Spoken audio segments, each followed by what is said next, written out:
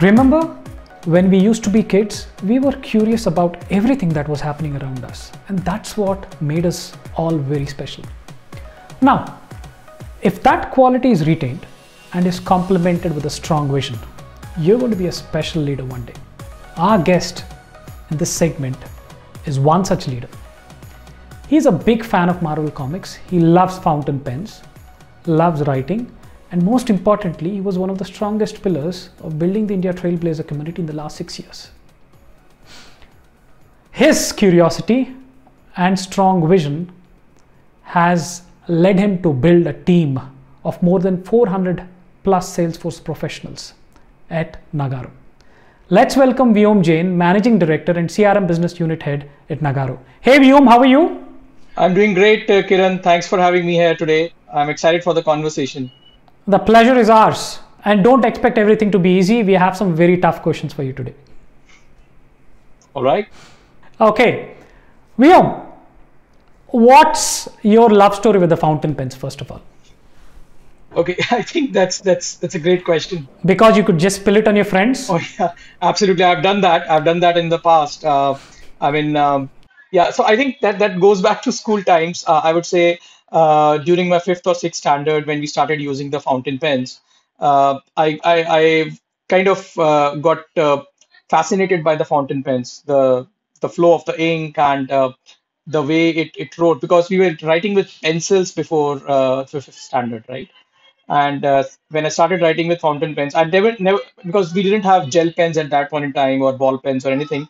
And fountain pens were the thing that even our teachers suggested that we should use. So even my mother was quite fond of fountain pens. So she got me. In fact, my a lot of handwriting fountain looked pens. much better with the fountain pen. Oh yes, absolutely, absolutely. And I can kind of bet on it. If you write with a ball pen or a gel pen, I can write faster with a fountain pen. That's because you're used to it. I'm used to it. Yeah, I even in my Absolutely.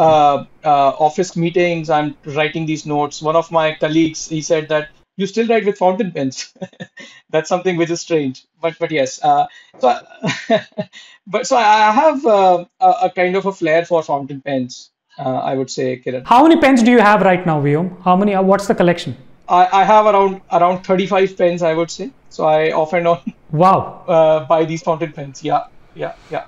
So I think and I'm writing with different color inks. I'm using a red or a purple or a gray or maybe a chocolate. There's a thing called a chocolate ink, right? So that's again beautiful. So yeah, I like writing with fountain pens, Kiran. Yeah. Awesome. So moving from fountain pens to selling stocks, is it true that you sold stocks of the company that you were planning to set up to your friends when you were in fifth standard, which was like you were 10 years around that time? Yeah, so I was around 10 years and I was in fifth standard. I distinctly remember I got a good training from my grandfather on how stock markets work. So I had a fair understanding, whatever understanding I had at that point in time. My question is, what happened to the shareholders? Did they get their profits? Did the company do well? What happened? No, the company didn't do well, Kiran. I think I had to refund the entire amount of money that I had borrowed from the shareholders. So in fact, when I started, I created 20 shares, 5 rupees a piece, and I sold it to my classmates. And I think 2 weeks down the line, when I had sold these stocks, they started looking for returns. And of course, you cannot expect returns in 2 weeks, right? So I had to refund that amount, but the passion for writing continued. You returned it back. Cool. Awesome. What was your writing focused on, Viyom? What were you good at? What are you still good at? Yeah, so I think I was quite fond of writing on sports, specifically on cricket. So Sunil Gavaskar was one of the inspiration, I would say. Let me stop you there. Record. For the audience, those of you who are not aware of cricket is a very popular game, in India, and that is what Viyom is talking about. Go ahead, Viyom. Yeah. So I think Sunil Gavaskar created that record in the test matches where he scored. He was the first person to score 10,000 runs, and again, that was one of the inspiration for me. Another inspiration was my father, who kind of bought these monthly books or monthly magazines on cricket, right? So I used to read them a lot, and that's where I started writing a bit about cricket, right? So some articles in whatever capacity I can write when I was 10 years old. But I got that passion of writing, and that too with a fountain pen. So I think that was something which was fascinating. So I wrote some blogs or some articles. We didn't have computers at that point in time, so I couldn't upload any of them. But then I wrote them on a paper, and I used to show it to my friends and to my seniors whom I used to travel in the bus to the school. So I think that those were great times, and I think that was something that that created that hobby of writing in me. You know what? You should not stop writing or playing cricket. I know you're a big fan of that game. You should continue that. Now, moving to my next question, Viyom. Now, I've seen you for the last 6 years, and I know how you provide that customer experience to your customers. And from my conversation with you the other day, I came to now know that it was from your grandfather, that inspiration. Talk to us a little more about that. Absolutely. So, my father and my grandfather had a business, and we were kind of manufacturing certain parts for the motorcycles, for different motorcycles. And I think my grandfather or my father, I used to go with them to the market where he met a lot of customers. My grandfather used to meet customers. The way he spoke with the customers, the way he kind of created a relationship with the customers, right? And the way he interacted. And I think that's something that ingrained those concepts of customer success, customer relationship within me. And that's where I think where here I am, I'm kind of managing CRM projects. So yeah, I think that goes back to my school days and my college days when I used to go with my father and my grandfather to the market and speak with the Absolutely. customers. Yeah. Absolutely. No, and it's not just customer success, right? You've been a great leader at Nagarro, and we're going to talk more about that as we go on in the interview. But tell us about how you made it to Salesforce ecosystem, Viyom. I'm pretty sure you didn't start off with Salesforce as your first technology. So a little about that journey as well, because our audience would be interested to know that. So I think when I started off after my college, I was a Java developer. And in fact, I started my journey with Nagarro itself. I worked here for almost 10 years, joined Sapient after that, worked there for 5 years. And I got an opportunity to play multiple roles in Java. I mean, I was an on-site coordinator in US for a couple of years. Then when I came back, I was a Java architect. And I think before starting the Salesforce practice at Nagarro in 2011, 2012 sometime, I think I had been playing the role of a Java architect till that point in time. But then our CEO, Mr. Manas Valoria, he asked me to kind of help set up this practice in Salesforce itself, right? And we had a which was lead pretty from one new of then, right? which was pretty new. It was 2012 or later part of 2011, I would say. So it's almost 10 years back. And I think we had a few customers who were interested in, they were already our customers on the other tech stacks, but then they wanted to work with us on Salesforce also, right? And that's where I started learning a bit of Salesforce. We also onboarded one of the Java architects, or rather a Salesforce architects, I would say. So he joined us, and we started building up this practice, right? And that's where the journey started with a couple of projects which were not that big. Maybe a couple of them were in support mode or enhancements mode, and we were not doing a big implementation projects. I think that was the start of our Right. journey way back 10 years back. Yeah. Wonderful, wonderful. So it's been a wonderful journey. In the last 10 years, you've grown the team by leaps and bounds. You've been a Java developer. You have also seen the world of Salesforce. What are those, one or two differences you see between both the technologies? Uh, See, I think a person having a good Java background is easily able to scale up to Salesforce, I would say. But there are certain differences. I think Salesforce offers a lot of things which are out of the box, right? So something which you don't need to create from scratch. Java, the .NETs, you would need to do a lot of coding. So Java or .NET may not be providing that low code or no code kind of functionalities, right? Though there are frameworks available and you can utilize them, but then of course, Salesforce is something which you can get started in a very short span of time, right? You just need to do some configurations. Of course, you need to do some configurations and set up the environment for the customer. And then I think basis the customer needs, you can always enhance the platform. You can work on a lot of further configurations or maybe customizations as required by the customer. Absolutely, absolutely. Vyom, you're a leader at Nagarro now. You own the CRM business unit. What are those very important leadership lessons you learned at a very early stage in your life, and how did they impact you? Sure. I think so. This all started almost 10 years back when I got this opportunity to set up this Salesforce practice at Nagarro, right? And I think there was a lot of lessons that I have learned from our leaders at Nagarro. Uh, so we have got this entrepreneurial kind of environment wherein you can take your decisions, you can do the things the way you want. There's a lot of support from your management when you are kind of setting up such business units or you're setting up such practices. There's a lot of support, a lot of free hand that is given. There's no micromanagement, I would say, but there's a lot of mentoring that our senior colleagues provide, right?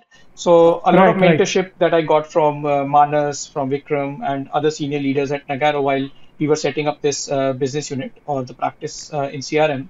I also heard that you have these fancy titles. Yeah, absolutely, absolutely. I was coming to that. And in fact, our leaders, the team leads and the project managers who are owning this project deliveries, so they are called Hmm. project CEOs, right? Yeah, Wow. absolutely. So I think that's quite an old concept at Nagarro. But what that essentially means is that our leaders have got that authority, that freedom to take the decisions, right? Of course, there are checks and balances in place. There are a lot of governance. There is governance. There are governance teams who are monitoring the health of the project. But then, at least from a decision-making standpoint, um, our leaders, team leads, project managers, they're all empowered to take a lot of decisions, right? Uh, yeah. Absolutely. So I think No, empowerment, freedom to fail, and spotting talent. absolutely These are qualities of a great leadership. right, right, right. And I'm really happy that you have been nurtured by that kind of mindset Yeah, in your organization. absolutely, absolutely. Vyom, you've been for 10 years in the Salesforce ecosystem, and I'm pretty sure you've seen some challenging implementations in Salesforce. Take us through one of those implementations which made you lose your sleep. Absolutely. I think a lot of us lost our sleep in that project. But then I think Hmm. at the end of the day, it was a very successful project for us. So I'll talk about one of the Okay. projects that we did a couple of years back, wherein the client it was a very strategic client for Nagarro. And we Hmm. had two challenges I would highlight. One is from a project delivery standpoint, a timeline standpoint. The other one is from a Hmm. technical standpoint. So I'll talk about the first challenge, which was around the project timeline. So the client was very um, aggressive with the timelines. So they were looking for an Hmm. implementation within 5 months, right? And I think that was Hmm. something which was not doable, I would say, because we did our estimates, our due diligence, and we came up with a timeline of around 8 months, right? And I think the way we convinced our clients to agree to a 8 months timeline was by dividing this project into three phases. And of course, the first phase would have more high priority items, followed by the lower priority items in this next two phases. we were able to convince the clients, and it was a very, very successful delivery. Not a smooth one, I would say, but it was, of course, a very successful project for us. But along with this implementation that we were doing, we were having some technical challenges, and one of the major technical challenge was around the integration with one of the third parties, right? One of the third party systems, and wherein we were expecting some data from the third party system, and we were not able to get that data within the timelines that we were expecting, right? As per the project plan, we were not able to get those get that data. So what we did from our side was that we did the implementation from our side. We created a lot of test data or sample data, right? And or dummy data, you can say, and we tested our implementation using these dummy data that we had, right? And of course, during this entire implementation phase, we were also following up consistently with our clients, with the third-party providers to kind of share that data, share those important data points with us within the timelines. There were some delays. Yes, there were some delays, but with the strategy that we adopted, wherein we were doing our groundwork before the project went live, I think that really helped us in meeting the timelines as well. So towards the UAT phases and the go live phases, I think there were not many major challenges because we had already done our side of things. Absolutely. So complexity at implementation Correct. level, technical level, data level, etc., etc. Correct. Awesome. Thank you so much for pointing this out, sharing this experience of yours with Sure. us, Viyom. Now, which brings me to my last question today. You and Nagarro have been great champions of our programs and campaigns in India. You've always supported the Trailblazer community meetups with your space, with food, great swag and all, in the last 5 to 7 years that you have been with us. What does the India Trailblazer community mean to, Viyom? Oh, it means a lot, Kiran. I think the community has been fantastic. All amazing people there in the community. I think not just the events that we are hosting at our offices, but also the other Right. locations. And I have been a part of some of the meetups now virtually as well. Yep. So I think great sessions, great knowledge sharing sessions, a great, I would say, it's a forum where people can express themselves. They can talk about the Exactly. latest and greatest in technology, and there's a Right. opportunity to meet a lot of senior colleagues, senior people in this process, right? So senior people from the community, people like Gaurav Kejpal or maybe the other people, Abhinav and Atul, they have been Right. champions of the Trailblazer community. I think there's a lot of learning from the senior people and from people who are SMEs in the specific areas. So I think MuleSoft meetups or maybe SFMC meetups. I think there's a lot of learning, right? I think it's the right forum where people can enhance their knowledge. They can meet like-minded people and learn from the peers in the community. I think that's one aspect, and I think the other aspect is around the way Salesforce and your team, Kiran, have contributed to the growth of this Salesforce talent at a college level, right? So the way you have been hosting or doing these trainings for the people in the colleges, I think that has been phenomenal. So people, when they are in their final years of their college, I think they are already well versed with Salesforce. They are doing a lot of certifications. So they're industry ready, I would say, right? So when people join Nagarro or any other organization for that matter, I think they are already ready to deliver on the projects. So I think hats off to your team and to Salesforce for creating such an ecosystem. Thank you. Thank you so much. Now, see, there is a huge demand for Salesforce Absolutely. developers in India, and valued partners like you need them more than anybody. Sure. And we are trying to do our best. It's the least we can do for you all. So sure, I think we have hired. Viyom, thank you. Yeah. Sorry, I think we have hired from a lot of events that your team has conducted from Bangalore, from Hyderabad. There have been several events from where we have hired a lot of Salesforce candidates right out of college. Right. I think they have been Right. great colleagues now. They are working with Nagarro and they have really contributed to our success. Yeah. Thank you so much for that support, Viyom. You have been one of those first organizations to have, hired people from our training and enablement. Again, Viyom, it's been a pleasure talking to you today. My pleasure.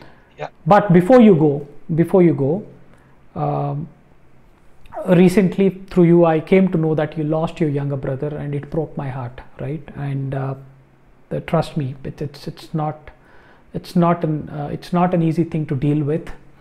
And you have fond memories of playing cricket with him, right? In memory of him, as a token of some appreciation, we would like to gift you this cricket kit so that you can play with your kids. You should not stop writing about cricket or playing cricket. So we would like to give you this cricket kit so that you can play with your friends and boys around. Really appreciate that, Kiran. Thank you so much for the wonderful gift, and thanks for having me today. Absolutely. Yeah. You're welcome. The pleasure is ours. Thanks, Viyom. All right.